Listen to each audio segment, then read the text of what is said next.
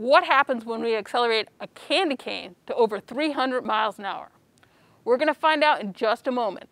Now you might be wondering how we're going to do it. Well, we're going to do it with this thing behind me.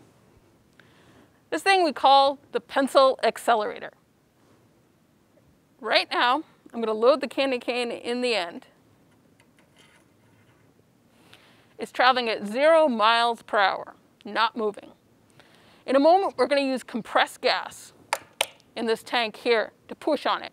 It's going to travel along the 10-foot tube till it gets to the end. At the end, we've got a piece of wood. The piece of wood, well, it's not moving either. But at the end of the tube, our candy cane is going to be traveling at 300 miles an hour. It's going to run in the piece of wood. And let's see what happens. Okay. 3, 2, 1.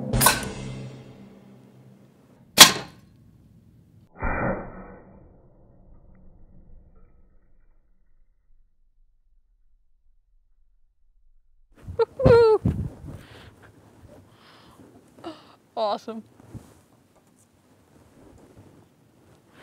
Wow. Look at that. What we've just witnessed is force equals mass times acceleration.